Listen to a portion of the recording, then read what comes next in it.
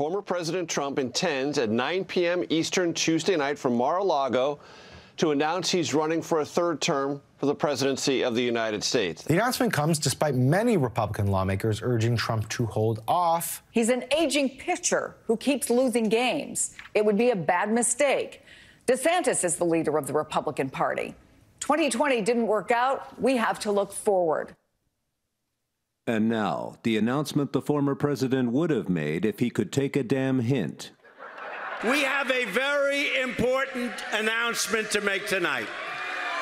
I want you to know that I'm running Away forever, and I'm never going to come back. Maybe I'll have to leave the country. I will immediately be forgotten. Nobody will come to my funeral. I think I'll tell my son Eric That I have been abducted by Space Force. I've always been a no good, rotten, disgusting embarrassment to our great country. So in conclusion, bye-bye, bing, bong. And God bless the United States.